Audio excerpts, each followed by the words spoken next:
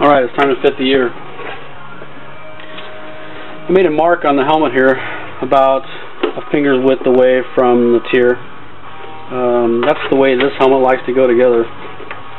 So that's how I'm going to do it. The actual move along Sandtrooper helmet, the ear is more like that. It's way back. And maybe even that far. It's that way on this side, on the real move along. And on the other side, it's like this. So, I'm thinking I might want to go more even. I'm going to basically stick with the one finger width on both sides, and that's always worked pretty good for me. So, first thing we're going to do is get our ear placed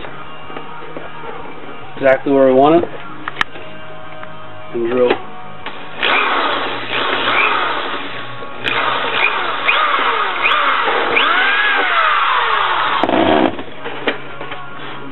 Got my first hole drilled.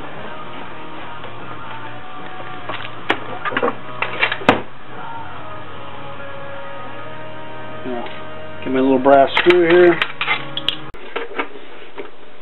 Alright, so we're going to put our first screw in, and I'm just going to put it in snug. And that pretty much applies to all the screws on this side. Just going to put it in snug. Put my glove back on here. Now the next hole I'm going to drill is the bottom of the ear. And I usually do that by applying pressure. Get it where you want it. And apply pressure up against the table. See if you can see this.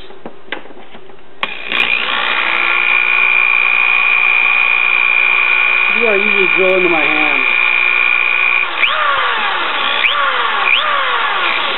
Yep.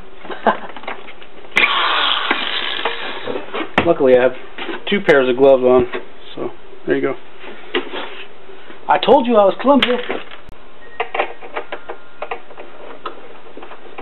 Let me know if I'm talking too much. Okay, so I've got my screw in there. I'm going to put the backing nut on. And again, I'm just going to put it on snug. You see okay?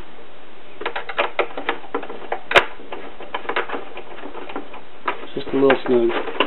Next screw is going to be the middle one. So now we got one ear.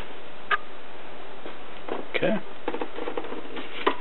Fits pretty good. It's got the gap that I want, which is accurate.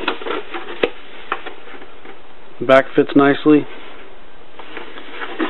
So now I'll do the other side.